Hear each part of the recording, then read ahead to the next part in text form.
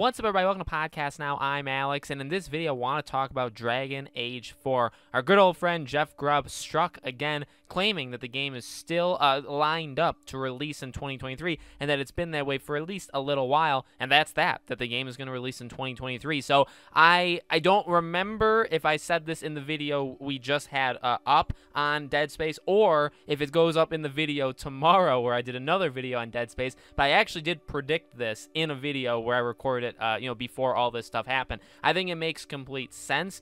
We've talked about it a lot where I think 2022 would be a year that you see the game a ton, and then 2023 it would come out. And I predicted that pretty recently, and then Jeff Grubb literally said, sources say Dragon Age 4 is expected to launch in 2023. We'll probably start hearing about it a lot more in 2022. And I do think this qualifies as a game that you probably would have quite a long lead up to. And by that I mean, like, you hear about it, you see a bunch of it for quite a while before the game actually comes out. Maybe a year, maybe slightly less than a year. Honestly, it's something that I kind of want to see for Hogwarts, for Gotham Knights, those kind of things where you see quite a bit of it for the year leading into it. So that's very exciting. I loved Inquisition quite a bit. I'm excited for Dragon Age 4. Remember that this is going to be pretty much an actual Dragon Age game. The people that were worried that, EA would do some EA stuff with it, you may have had reason to worry, but remember, with the success of several of their last string of successes,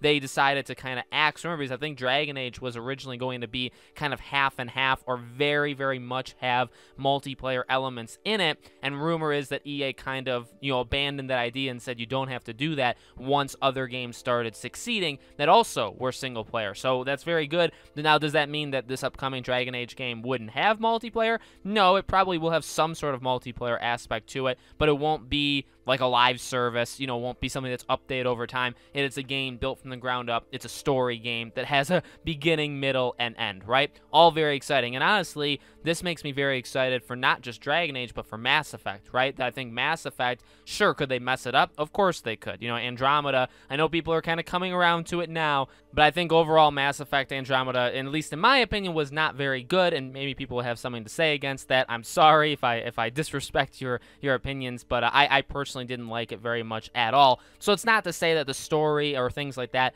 would fall flat, or could not fall flat in Dragon Age 4. Also, this releasing in 2023, hopefully not delayed, right? But say it does, what does that mean for Mass Effect 4? I would jump to 2025. I saw some people say maybe 2026.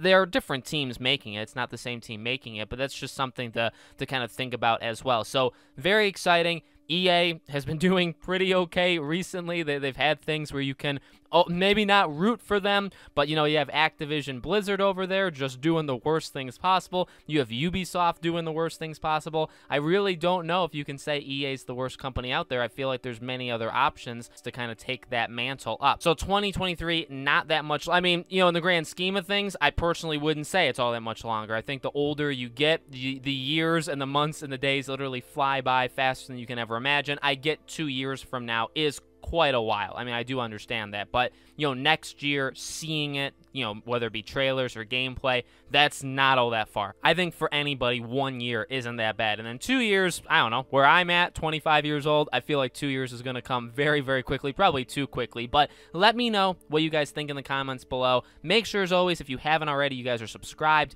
bell icon turned on, leave a like, definitely would help this video out. If you guys want to support us in any of the other places that we're at, I have a Twitter, I have a second channel. If you guys want to follow and subscribe there, links are in the description, along with our Patreon and YouTube memberships. If you guys want to support us there, that's also in the description. Join button is next to the subscribe button. You do get exclusive perks for giving us money. It's not like you just give us money for nothing. Thank you for watching, guys. I hope to see you all on the next video.